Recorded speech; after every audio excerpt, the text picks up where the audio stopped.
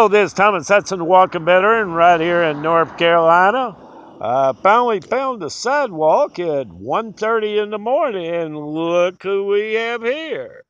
Howdy, my name is Bradley Gentry. I live here in Raleigh, North Carolina. I was on my way to work, forgot my wallet, so I turned around to come back down the hill and saw Thomas here. Well, did you learn anything with me talking? Yes, sir.